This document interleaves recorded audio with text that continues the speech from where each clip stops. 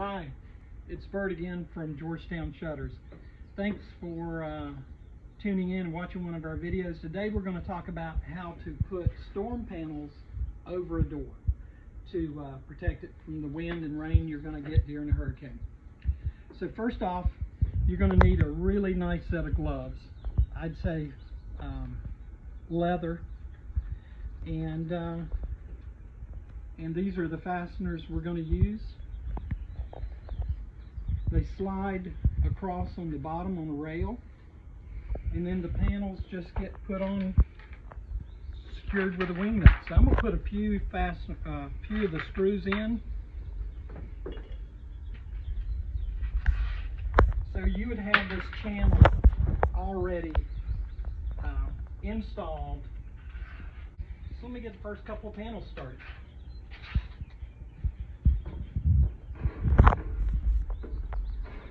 And we make these panels ourselves in our shop in Georgetown. And they should fit in the top like that. And then they're going to ride on the screws at the bottom.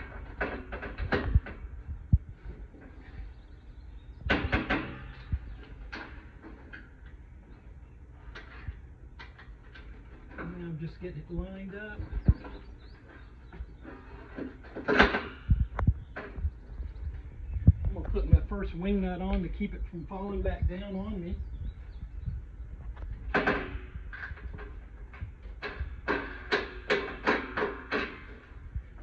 And then now our second panel, which overlaps the first panel,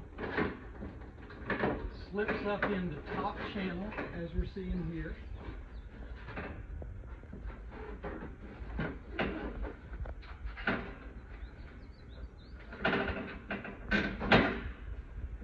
I'm going to put a wing nut on this one too, just to hold it in place so I can get my last one on.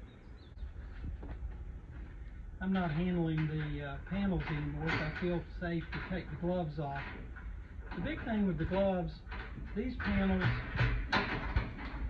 have sharp metal edges. But there we go.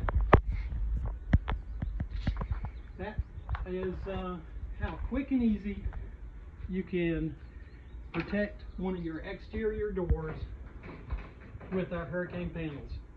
We manufacture these ourselves in Georgetown.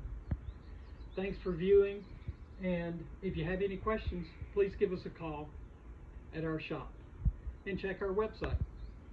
Thank you again, and remember,